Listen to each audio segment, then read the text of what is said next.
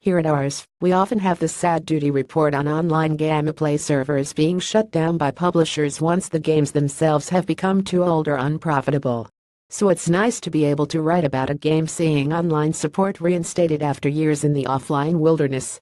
Today, that game is Star Wars Battlefront 2, the 2005 console third-person shooter that should in no way be confused with Star Wars Battlefront 2, the console first third-person shooter EA is releasing next month.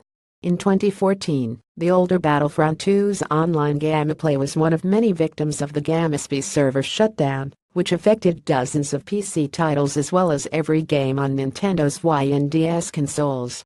Battlefront 2 players could still connect for online matches through third-party services like GameRanger, but these lacked true integration with the game's own online infrastructure.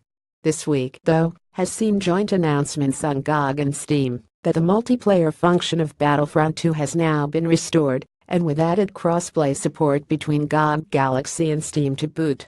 Up to 64 players can play through player-hosted servers on the newly updated version of the game, which is currently available for just $4 in a GOG sale or $10 on Steam. In the GOG forums, team member Conrad notes that for BF2 we had access to the source code and Disney's full support to help reinstate the online functions. He added that GOG would love to read online support for other Gamesby-powered games in the future, if given the right opportunity. Battlefront 2's online relaunch doesn't seem to be going entirely smoothly for everyone, though.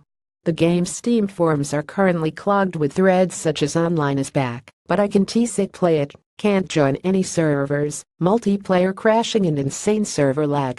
Hopefully these issues will get worked out with further patching and a more robust player base willing to host stable servers on dedicated machines.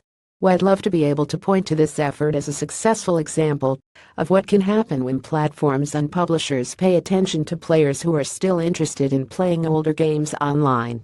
This post originated on Ars Technica.